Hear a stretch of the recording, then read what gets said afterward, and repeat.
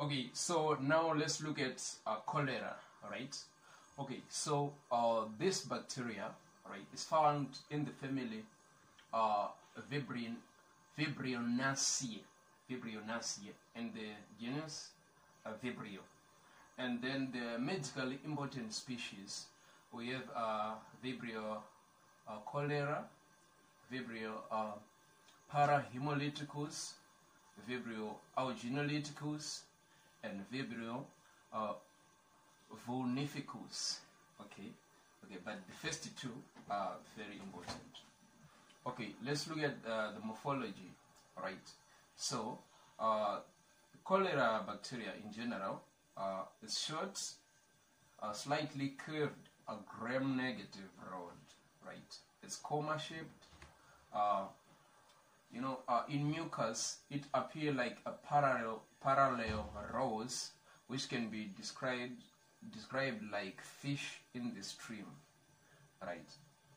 It's actively motile because it is what? A single polar flagellum. So to see this flagellum, we use weight mount technique. Okay.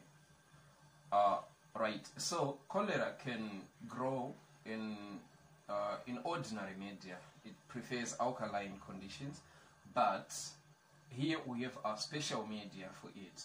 Number one, we have alkaline peptone water at pH 8.6. Number two, we have Mansouri's taurocholate tellurite peptone water at pH 9.2. Then number three, we have alkaline biosalt agar BSA at pH 8.2. Alright, and number four, we have Mansouri's gelatin taurocholate trypticase tellurite agar. Okay, it's GTTA. Alright, so GTTA media. Alright, so on this media, the cholera appear like as small translucent colonies, which are like grayish, which have grayish black center and a turbid halo. Okay. On TCBS medium, right? TCBS meaning thiosulfate, citrates, biosalts, and sucrose. So this is thiosulfate. The way thiosulfate is long. So here is the formula for thiosulfate. Right. So in this media, these bacteria, they appear like as a large yellow colonies, which may be green on continued incubation. Right. So they generally they are yellow, but if you continue with the incubation, they will change to green, these colonies. Now looking at the characteristics of growth. Okay, so this is behavior in the culture media. Okay, so cholera vibrans, they are strongly aerobic. Temperature ranges from 15 to 40 degrees Celsius, where the optimum temperature is 37 degrees Celsius. Okay, their growth is better in alkaline medium of like pH 6.4 to 9.6, where the optimum pH is 8.2. Okay, their behavior on nutrient agar. Okay, so the colonies are moist, translucent, and round discs, which are 1 to 2 millimeters in diameter, with a bluish tinge in the transmitted light. Okay. In peptone water, the growth occurs as a fine surface pellicle, which, when shaped, breaks into membranous pieces. Okay. So that's it about the growth characteristics. Now on the resistance. Okay, so these cholera vibrans, they are susceptible to heat, drying, and acids, and also high pOH. pOH is alkaline. So in high alkaline condition, they are susceptible, right? Okay. They are destroyed at 55 degrees Celsius in 15 minutes. They are also killed in few minutes in gastric juice of normal acidity, but they may survive for 24 hours in the achlorhydric gastric juice. Okay. So their survival is influenced by its pH, temperature, salinity, and the presence of organic pollution and others. Okay, so now let's look at the classification of Vibrios, right? Okay, all of them in general. Okay, we have two main methods. We have biochemical classification by Heiberg. Okay, so Heiberg classified Vibrios into 6 groups based on fermentation of mannose, sucrose, and arabinose. Okay, so Vibrio Cholerae belongs to group 1, which is mannose positive, sucrose positive, and arabinose negative. Okay, number 2 methods. This method is based on serological classification, right? So all the Vibrios possess a common H antigen and a group-specific O antigen, and again there are about 139 serogroups, right? So our Vibrio Cholerae, it belongs to O1 group.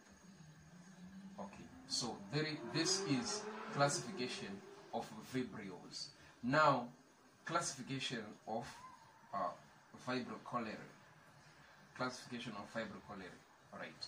So, according to their biological properties, Vibrio Cholerae is divided into 2 biovars, right?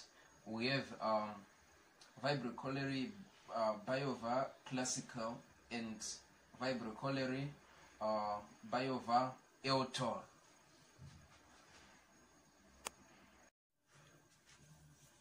Okay, so let's differentiate between these 2 biovars, biovar classical and biovar eutor. Right. Firstly, we're on agglutination of foul erythrocytes. Right. Biovar classical is negative, where eutor is positive. Right. Lysis of erythrocytes, classical negative, eutor positive. Growth in the presence of polymyxin B, right? Classical cannot grow. Eutor can grow. Okay. Production of acetone in Voges Proskauer tests, right? Classical does not produce acetone, but eutor it produces, right? On sensitivity to phages, right?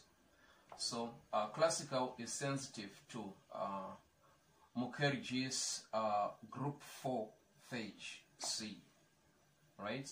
Whereas eutor is sensitive to Mukherjee's group 5 phage, that's eutor, right? Okay, so again on this first 2, right? Classical does not agglutinate the foul erythrocytes, right? It does not agglutinate, whereas the eutor it agglutinates, right? On lysis of sheep erythrocytes, there is no lysis in classical biovar, but there is lysis in eutor. So now let's look at the antigenic structure. Okay, so according to the structure of O1 antigen, right, Vibrio Cholerae is subdivided into 3 serotypes, right? First one is called Ogawa AB. Then the second one is inaba or inaba, AC. And then the third one is hikoyima, ABC. Okay. And of course the H antigen for flagella. Okay, so this O antigen and H antigen, and the subdivision of the O antigen. All right. Okay, so let's look at the factors of virulence. All right. Firstly, we have exotoxin. In this case, it's also known as choleragen. All right. So this choleragen is two subunits, right? Two types of subunits. It is five of B subunits and one of A subunit, right? Okay, so A is for active and B is for binding.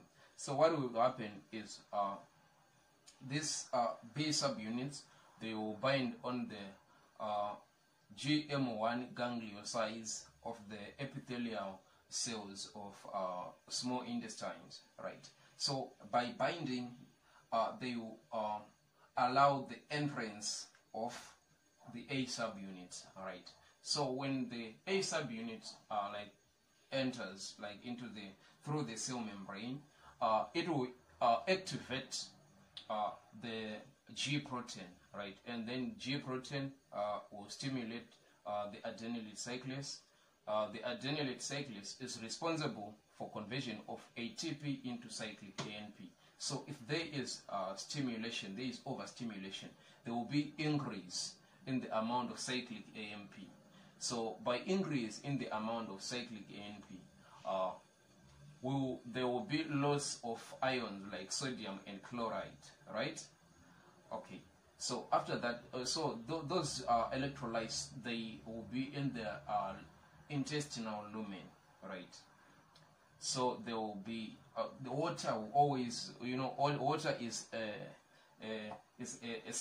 slave for sodium, so it always follow, so that there will be massive dehydration, thereby causing diarrhea. Okay. Then the second one is the endotoxin, right? So this endotoxin is polysaccharide O antigen, right? Polysaccharide O antigen. Okay, so it has no role in pathogenesis of cholera, but it is responsible for immunity, which is induced by killed vaccines, right? Then here on adherence factors, some of them have pili, right? So pili for adhesion into the intestinal mucosa. And then we also have proteolytic enzymes.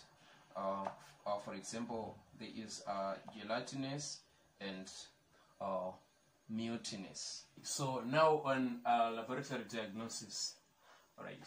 So we use these specimens, right? Water is 2, rectal swab, water, food or vomited material, right? Okay. So firstly, on primary diagnosis, it's microscopy. Okay. So we do stains, right? You do like gram staining, right? Then you use weight mount technique to determine vibratory motility of the Vibrio, cholera. Okay. On final diagnosis, because this one is presumptive, but this one is final.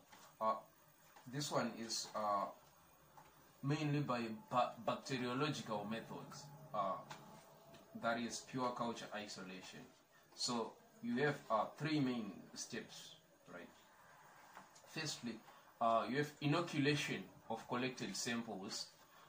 So you inoculate collected sample into alkaline peptone water, and then spread a large loop of feces over the plate of TCBS medium. TCBS is thiosulfate, citrate, biosalt, sucrose medium. Okay. Then after incubation for about 5 hours, then the subculture from the first peptone water is transmitted into the second alkaline peptone and on a second plate of TCBS agar. So this one is the first, or number one, this one is the first. On the second stage, right?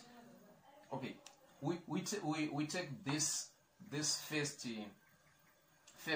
peptone water, right? Then we incubate it, right? Then after 5 hours, we take 2 more samples, right?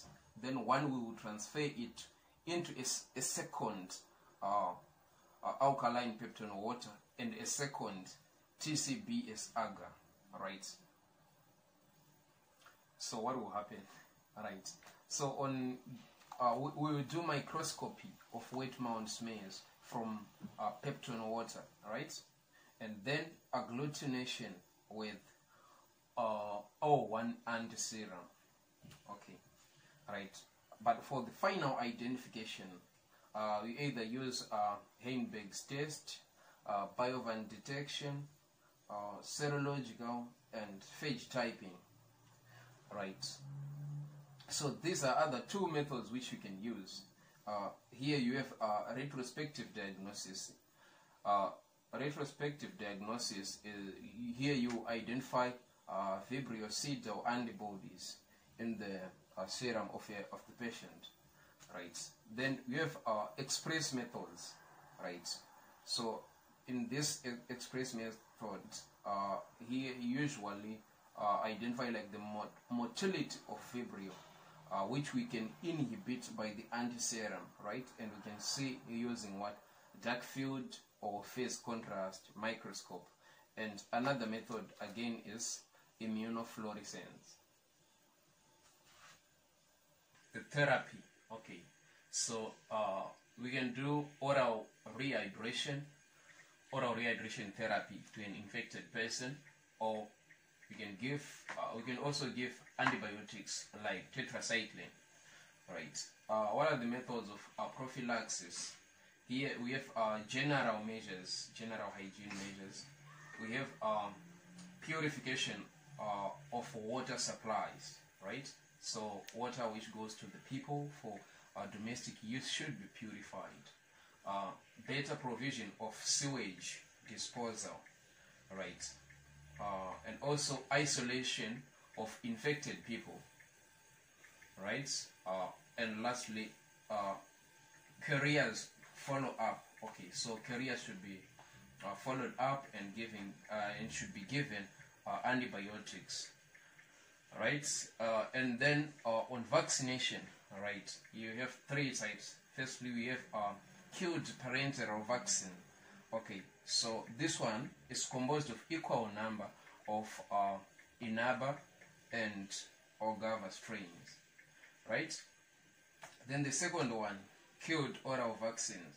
This one, they contain cholera toxin B subunit, heat-killed classical Vibrio, and formalin-killed Eutor Vibrio. Okay, and then lastly, we have live oral vaccines. Right. Okay, so this one, they are obtained by what? Recombinant DNA recombinant.